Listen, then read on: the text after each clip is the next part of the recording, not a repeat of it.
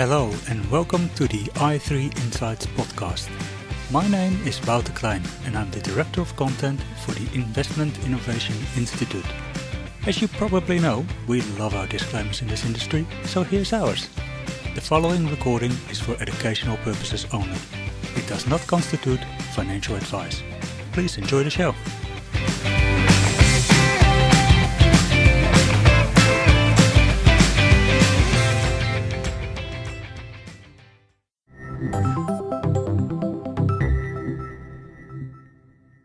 Welcome to another edition of the i3 Insights podcast.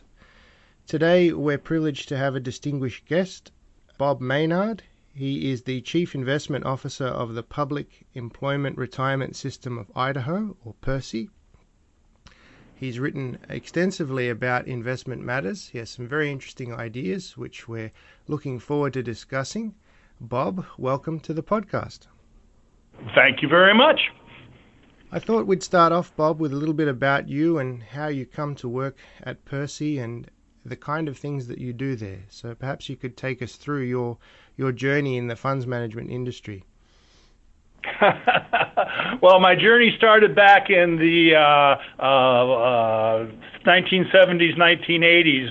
I started out being an assistant attorney general for the state of Alaska in 1975, and I had many responsibilities up there. Eventually, back up there, Alaska was just starting out as a state, and when we hit oil, all this money rolled in, and so I did a lot of things. I was bond counsel. I ran all their oil and gas matters for a while, things of that nature. And during that period of time, the state decided to save its oil money. And we set up, and I had a hand in setting it up, one of the first sovereign wealth funds in the world, the Alaska Permanent Fund. At that time, there was one in Kuwait. There was one in Nauru, an island near you all. And we were about the first 3 or 4 sovereign wealth funds in the world.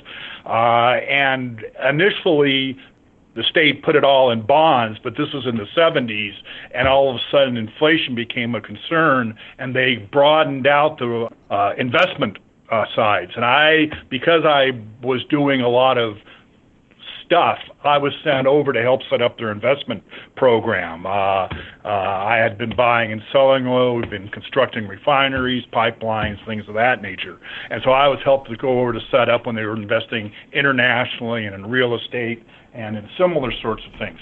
And about the mid-'80s, a lot of my lawsuits were long and complicated, and had been an attorney for too long. I was offered the job of being Deputy Executive Director of the Alaska Permanent Fund, and I went over and did that. I went back to do some helping out the state on some of the oil crises like the Exxon Valdez, but for the most part, dedicated full-time to Alaska, investing in Alaska since the early to mid-'80s. And then in 1992, we decided to move south where roads connected again and we could see warm summer nights. So I came to Boise to be the Chief Investment Officer for the Idaho retirement system. It's interesting to hear you say that you started out as a lawyer. I know a few chief investment officers that were once upon a time lawyers or come from a legal background. How do you think that influences your investment approach? It helps a lot. One is you recognize a lot of being a chief investment officer is not necessarily investments, but explaining being a chief interpretive officer, maybe, where you basically are trying to make sure that what you're doing can be explained and implemented through other people, both above you in terms of the boards in your constituency and through the people that you are using. So there's a lot of skills in legal analysis and careful thinking, in explaining what you're trying to do, and making sure it's consistent with other parts of the operation that have been of great assistance. Also, I was fortunate in my legal background that a lot of the cases that I had up in Alaska, particularly the Trans-Alaska Pipeline rate case, that were novel ideas of how that we were using a lot of then developing capital market theory in the prosecution or the explanation of the case in front of the various agencies and courts. So we would have people like, for example, Ken Arrow was one of our witnesses back then to explain how you should set rates. So a lot of capital market theory went into a lot of the types of projects and cases I was working on when I was in Alaska. How would you describe your investment philosophy, your approach? There are 1,000 ways that are appropriate for investing and putting a portfolio together. The key is picking the one that is as simple as is needed to try to meet your particular liabilities, and that you got to be careful not to outrun your supply lines. In other words, don't do something so complicated that you can't figure out what's going on if something goes wrong. I think that's good advice, and it kind of implies less focus on peers and more focus on objectives. I think that's right. Implicit in your statement. But how should funds go about thinking about what's right for them? Well, you really need to decide what your liabilities really are and what time frame you have to practically meet those liabilities. And pretty much, I think if you talk to every chief investment officer, you won't find much disagreement among us about the basics of what you're trying to do. The primary reason for differences in investment approaches, from the very simple, where we're on the simple side, to the very complex, depends a lot on what's the nature of liability and what resources do you have to draw on them. So I think that's trying to figure out where you are on the end, how much do you have to explain to your constituency when times go wrong, what's going on and why it's going on. And that primarily sets the parameters of your portfolio. And it's not all that clear, by the way, that more complex approaches necessarily give you better results. In fact, there's still a huge debate about that. And depending on where you stand on that debate, also can influence how you pick your portfolio. Just on that point about complexity, why do you think there is such a pull towards the complex and the novel in our industry? Well, there's behavioral things that I think have a lot to do with it. I mean, if you're on my side of the industry, the more complex your portfolio, the better opportunities there are to move on to higher and higher paying jobs. If you're a consultant, you don't. It's very difficult to say, take two asset types and call me in 10 years. That doesn't really get you there. If you are a manager, the more you have to have something to sell. And if you're on the side of, and if you look at a lot of the, on your side of the business, if you followed our way of investing and you were CNBC, all you'd be seeing on the screen is a blue screen and the sound of crickets, because there's not much to talk about on a day-to-day basis. Do you know about the Widow Buffett portfolio? The 90-10 Vanguard portfolio. That's the 90-10. Yes. In that, read that letter again, because he made another Buffett bet on that one, similar to his hedge fund bet. He made the express statement that because remember, first of all, this is for his widow. I mean, this is not something that has a 30 or 40-year time horizon.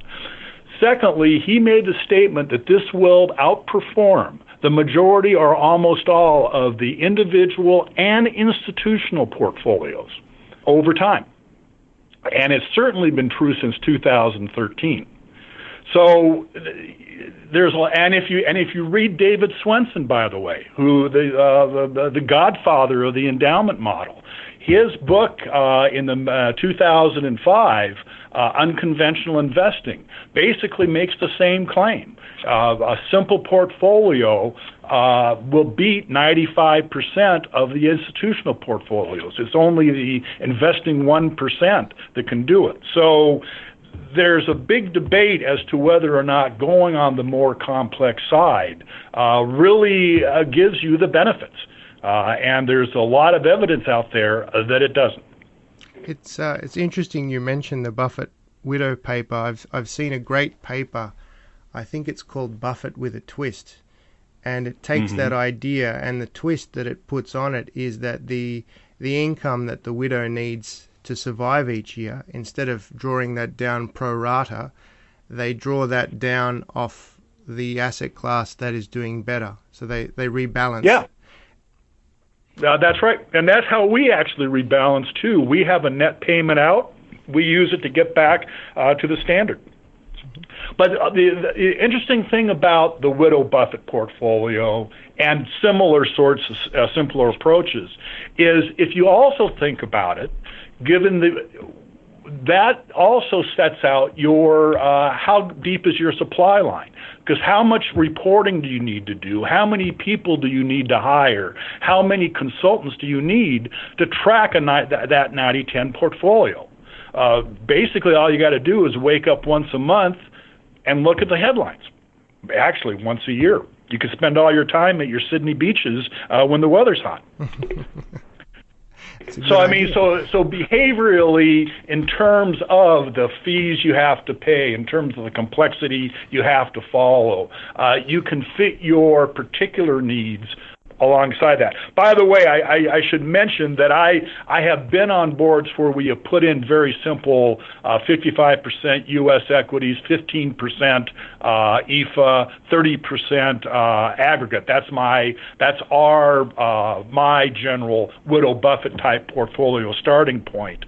And it's very difficult to keep a board on that simple approach, passive approach, over time, because you're going to get people in as boards change. There'll always be someone who wants to do something more complex. And the problem with that sort of behavioral idea is, like I call it rental car return investing. Once your front wheel go over those spikes, it's extremely difficult or impossible to back up.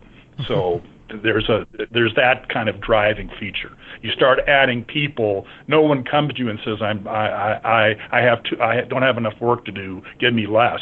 It always kind of, the work and the complexity expands to overrun the number of people you've already hired. Your comments lead into my next question, which is this idea of conventional investing that you've written about in the past. Can you give our listeners a brief description of what you mean by that term? Basically, conventional investing is your standard capital market investing. What you learned in 830 econ in college.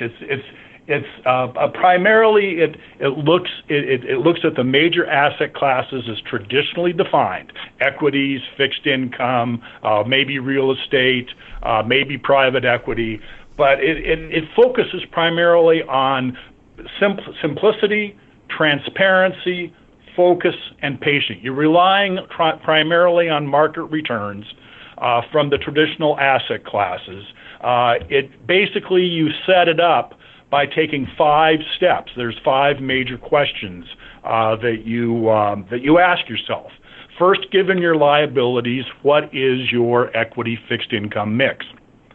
And generally, you are thinking that equities are going to give you 5% to 7% returns above inflation over 20 or 30-year periods, and fixed income is going to give you maybe 1 to 2% above inflation over those periods. And you look at your liabilities and you say, what real return am I looking for? And if your real return is somewhere in that 3% to 5% range, then generally you'll have a 60% to 70% equity, 30 to 40% fixed income basic split.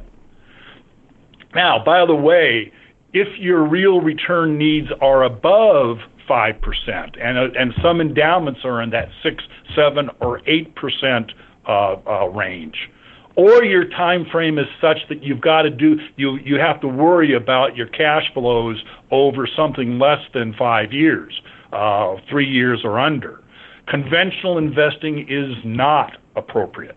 It's appropriate for a certain type of range of liabilities. So the first question is, what is your equity fixed? And if a 60 to 70% equity, 30 to 40% fixed income split generally gets you that 3 to 5% returns over time with pretty good consistency, then you're a candidate for conventional investing. So that's your first question, equity fixed split. Second question is, how much of a home country bias do you want or do you need? Because if you're in a smaller market, you need less of a home country bias. If you're in the U.S., the home country bias can be fairly high. For example, the Widow Buffett portfolio, that 90-10, that was a 90% equity, 10% for the type of liabilities he was looking at, and he had 100% home country bias. Ours, for PERSI, we need just less than 4% real returns, so a 70-30 equity fixed income mix works perfectly fine. So once you decide those first two questions, then the next question is, how much do you want to diversify out into the major asset types to give you some diversification? And here we're talking U.S. large cap, U.S. small cap, international developed, emerging markets, investment grade fixed income, tips for inflation protected securities, and cash, and real estate. Real estate is thrown in there too. Those are your basic diversification vehicles. Buffett didn't go into them because he didn't think those were needed. But for traditional conventional investing, those are the first 9 to 10 things you do. After that, the question is, and by the way, at that point, the benefits of diversification fall off dramatically. Because in order to have an asset type that makes a difference, you need to have at least 5% in. Having 1 or 2% of something in doesn't move the needle on an overall portfolio basis. So basically, once you get to that first 9 to 10 asset types, those can be relatively simply implemented, cheaply implemented, and you don't need that many people to follow it. Then the question is, what is your rebalancing discipline? How much are you going to let yourself drift away from that? And there's controversy about that, by the way. But those are your first 4 major decisions in conventional investing. And those are the ones that make up 95 to 100% of your returns. The question after that, then, is how much passive and how much active.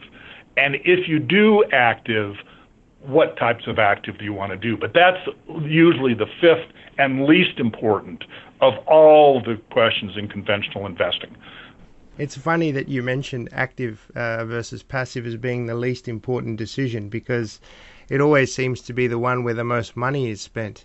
If you think about it, the fees that consultants and other people charge to help you with your asset allocation, which is really the first 4 questions combined, are much less than the money that's spent on that last question that adds probably the least value. And the amount of time spent and the amount of work done in most investment portfolios. If you go to board meetings, a lot of time usually is spent on the consultant going over how the active managers are doing.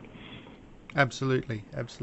And for example, for PERSI, over time, active management has paid off, but it's only in that 5 basis to 10 basis point a year range. The rebalancing question is worth 4 times that amount on a yearly basis. And everything else is determined by the asset allocation. So, I mean, if active management works, it's still only going to be less than 0.5% of your returns.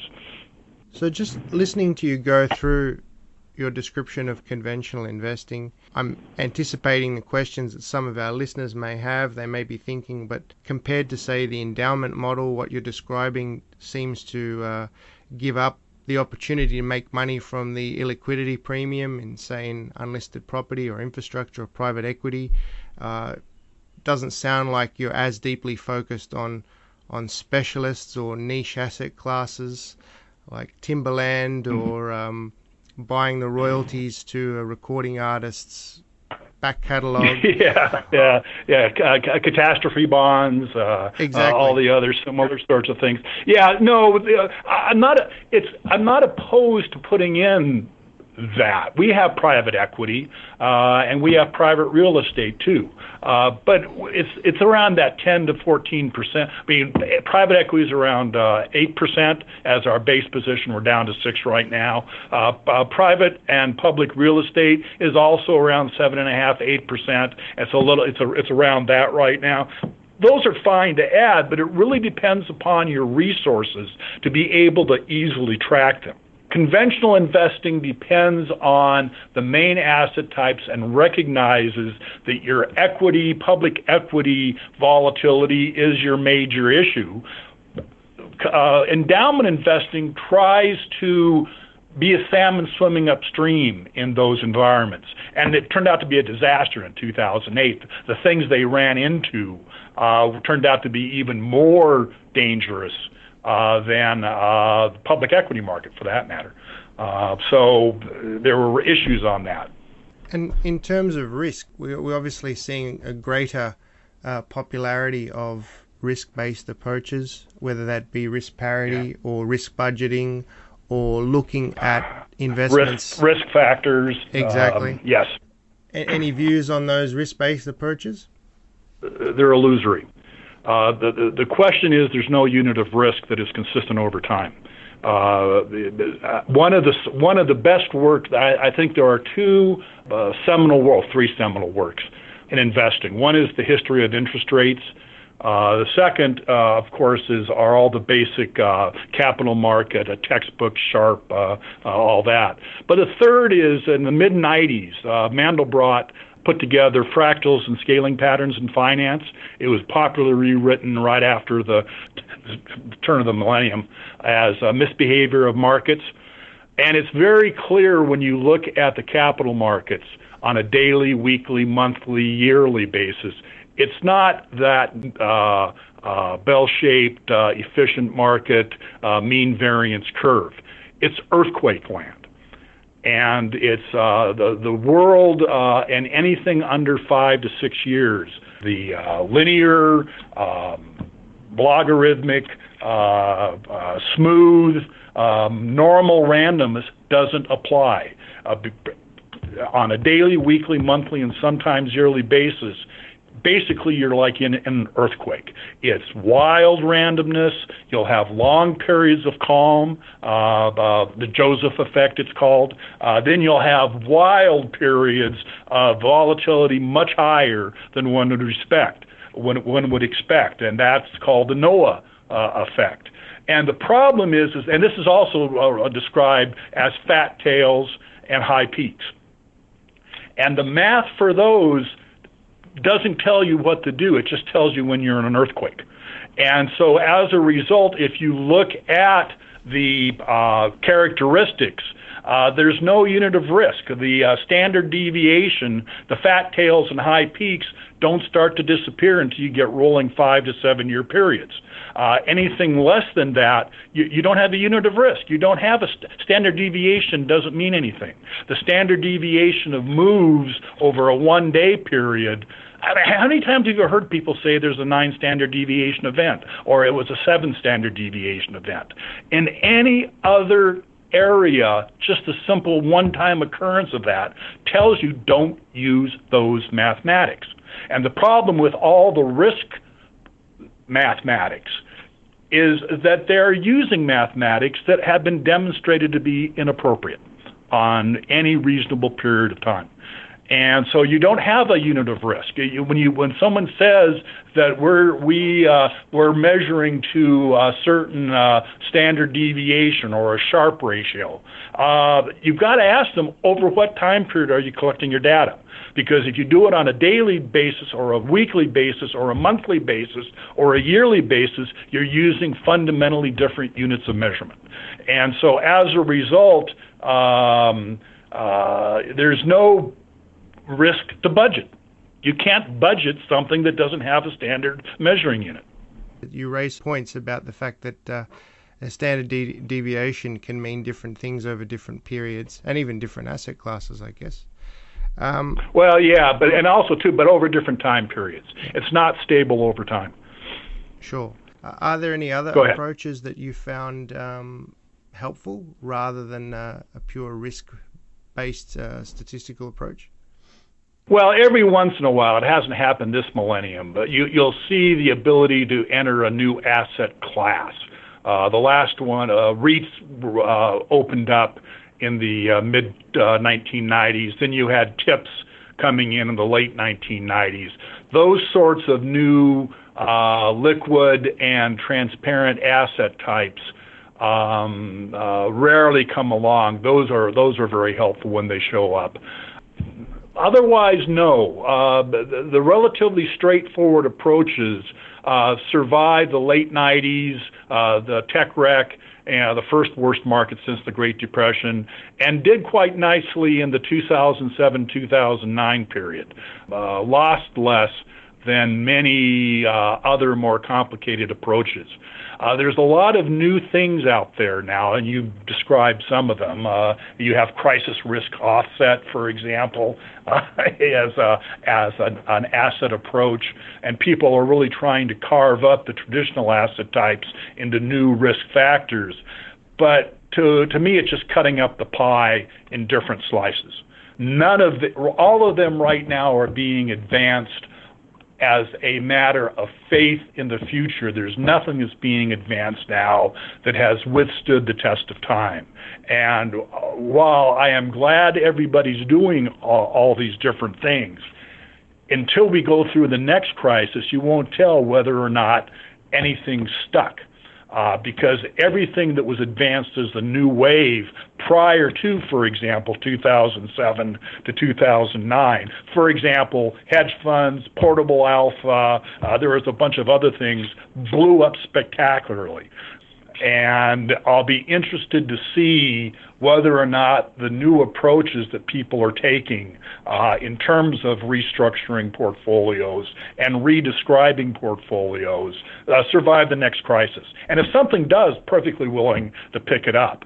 But the relatively simple approach, the conventional approach, has worked pretty well for the last 40 years if your liabilities fit within that framework of that 3 to 5% real return.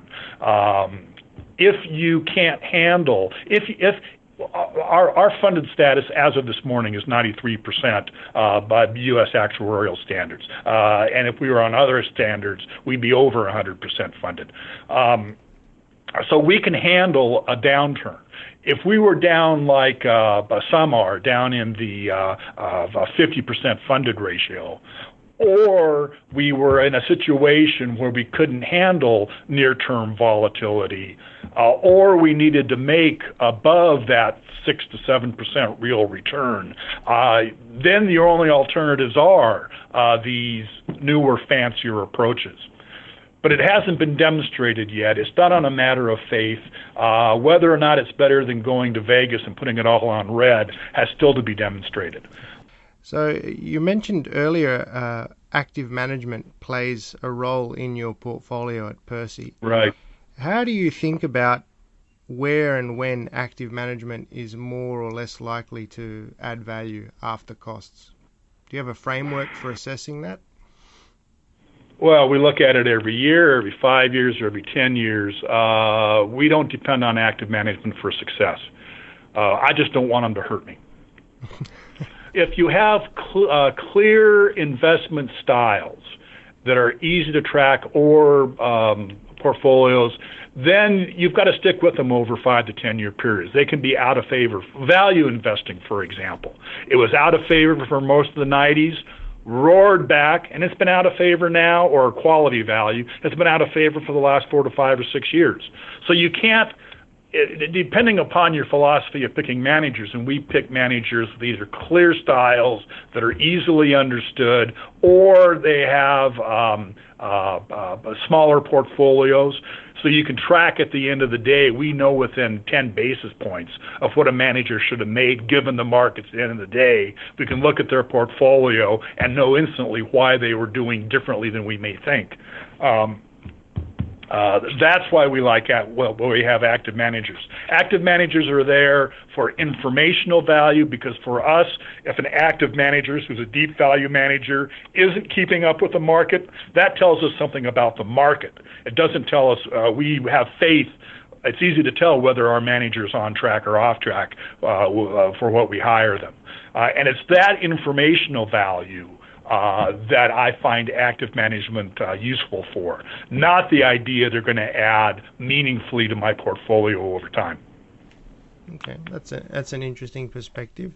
In terms of fees and what you pay for active management, are you open to using performance fees, or how do you structure that side of your portfolio? No, I'm opposed. Until they pay me when they lose money, it's an asymmetric payoff. And all I'm doing, the only performance fees seem to me simply the implementation of the idea that misery loves company. If I'm suffering, I want you to suffer too. But are they going to be working harder? Are they going to be picking different stocks? Are they going to get an extra piece of intelligence because of a performance fee? No. And so as a result, what ends up happening, and since it's not asymmetric, you only end up paying the winners because you get rid of the losers fast. And because this is the same problem with private equity. You end up paying more because you end up only paying and you still can't tell over a 3 to 5 year period whether their outperformance is luck, because they happen to be in the high peak of one of those high peak period of times. It makes no sense to me. Okay. Or little sense. That's an interesting point you make about if you consistently sack your underperforming managers and you have them on performance fees, then you're left with all the managers that you have to pay a fee to. So it's and that's right. And the period of time where their outperformance is because of demonstrated skill, you won't have them long enough, because it's going to take you 7 years of data to figure it out. Because remember, the nature of people always on this earthquake thing where you have high peaks and fat tails. People always say you got to watch out for the fat tails, but it's equally dangerous in a high peak state where you have those incremental, smaller returns that are happening more often than normal randomness would say. If there's a strategy, Sharpe ratios love those high peak strategies. And what happens is people run to those, and we're in one of those right now, by the way, where you're getting incremental small returns that are more often than normal randomness would say. That coin-tossing randomness would say, well, this is more often than chance would occur. Well, when you're in a high peak of a period, that's just as dangerous, because you think you have skill when you just happen to be trading in the temper of the times. And that's the problem with performance fees. They are very difficult to construct where you are really trying to separate luck from skill in an earthquake environment. So changing things up slightly, insourcing of active management, is that a good idea or a bad idea for funds to try and create their own investment teams and do it themselves rather than pick managers? This is the question of how good is your supply line? It is extremely difficult when you insource to maintain the resources necessary to keep that going, to pay the people. Heck, even Harvard couldn't do it. So that's the danger. I mean, the danger is in theory, you can bring in people and do as adequate a job as an outside active manager. I don't think necessarily that's the case. But two things happen. One is you better be in an environment where you can keep and maintain those resources. Secondly, the overall organization, the board itself, now is wearing two hats rather than one, and sometimes that gets very confusing. One is you are a board like my board, where you're picking managers and picking approaches, picking strategies. But secondly, you are now also the board of one of the managers you've picked. And that's a completely different skill set. And not only is it a completely different skill set, it is also something you can sometimes confuse one with the other. In other words, your decision as to whether to go into an asset type is confused by the fact is, can we do it internally? That sometimes happens. Third, it's extremely difficult to fire yourself. In fact, Harvard is one of the few examples I've seen where they actually went that route and are now trying to reduce staff. Usually that staff keeps growing and growing and growing and growing. It's like the rental car return investing. Once you add an area and you add staff, rarely will you have the occasion to sit there and say, I don't need that staff anymore. Mm-hmm. I think the thing that's always surprised me about it is that the asset classes that people choose to start with. You'd think they'd start with the least risky and work their way up, maybe run a cash portfolio or some short-term fixed income first, but everybody seems to start with equities and real assets. Yeah. Well, not only that, it's not all. See, everybody. All you hear is anecdotal. You only hear about the people who are coming back from Vegas who won in the slots. This idea that these in-house models are uniformly successful is not true. If Canadians alone, for every Ontario, there's been a Caisse de Depot in the 90s when they blew up and almost took down their thing. The returns overall of those that have gone in-house with large staffs are not that much better, and mostly, particularly after 2007, 2008, were much worse than more simpler organizations. Like I say, you only hear about the winners, and people only brag about their successes. It's when you look at the numbers, it's much more problematic. That doesn't mean that there aren't some people that are extremely successful at it, that it can't be done. One of the things, do you know the best performing institutional billion-dollar-plus fund in the world over the last 40 years? And by the way, Yale wasn't Yale for the mid-90s. No, you'll have to tell me who it is. South Dakota. South Dakota. Steve Myers and Matt Clark. They have an in-house group of they put in place in the 70s a small cap value oriented. They pick the stocks themselves. Have a very straightforward model they've kept with. They only hire people from South Dakota universities who like the lifestyle and will stay there. And they have beaten the daylights out of everybody else over 40 years. But what they've been able to demonstrate is they've been able to keep to that style through thick and thin. They were able to keep through it in the late 90s when everybody was screaming about the death of value investing. They've been able to keep with it lately, and they by far they're the best. You know the worst performer in the 2000s? Norway. By the way, the best performer going on right now, another very successful shop, is New Zealand. Adrian Orr and whoever went before him, I think it was Paul Costello, put together something. Their returns are magic. I still don't understand. But those are two exceptions that put the rule to the proof. So your example of South Dakota makes me think of something that you said earlier in our conversation about continuity and consistency. Mm-hmm. Yes. It sounds like they're an organization that have really nailed that continuity piece, keeping the culture right, finding people that believe the mission, that are happy to stick around. How can and can pass it on to a new generation of boards and a new generation of staff. That's probably the most important aspect. Is we all make about the same returns over the decades. We just make them at different times. And so as a result, the key is not so much finding something that's successful, it's finding something you can stick with when it's not being successful, to be around when it becomes successful. Well, there's a group of us who have been getting together for 45 years now that basically involve all the the state investment funds in the U.S. And we have databases going back 40 years. We have the ability to know who's done what over a long period of time.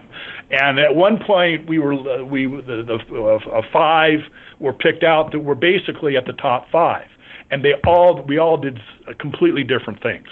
At the time, one was a Washington State Investment Board, who is probably one of the biggest private equity investors in the world. One was obviously South Dakota. One was us, because at that point, a very simple style was working well over a 20, 30-year period. I'm trying to remember the other two. One at that time was Missouri, who had been doing very, very aggressive alternative investing, hedge funds, things of that nature. But the key had been that at that time, those were funds that were able to keep that approach over 20 to 25 to 30 years. That you didn't have the dynamic of someone coming in, a new board coming in saying this hasn't worked for 3 to 5 years, fire those managers, change our style. That's more the rule in the industry, and that probably causes more problems and underperformance than anything else. Oh, I think that's a very accurate observation. Those changes, having worked with funds and seen those sorts of changes firsthand, they always end up costing a lot more than people think. Sacking managers, hiring managers, there was a study done. Yeah, there was a study done. God, I can't remember what journal it was in, that basically had a deep database of managers that were fired by institutional funds and managers that were hired for the following 3 to 5 years. And the managers that were fired outperformed the managers that were fired over the next 5 years by percentage points. It's like washing your car. As soon as you wash it, it's going to rain. As soon as you get a manager who's been doing well, you're going to have to suffer through a period of underperformance. I'm enjoying all of these metaphors that keep coming up in our conversation. I'm learning some new ones. I have to write these down. Well, thank you very much for your time today, Bob. It's been a great pleasure talking to you. Always a pleasure. This is one of the world's great jobs. You get to watch TV, read interesting things, talk to people that, from my standpoint, that are much brighter than me, that have to answer my dumb questions with a smile on their face. And as I've told my board and I've told my legislature, if I were independently wealthy, I'd pay them to do this job. Mm-hmm. Well, thank you very much for your time, Bob. Thank you for listening to the i3 Insights podcast. For more information, please visit our website at www.i3-invest.com. Thank you.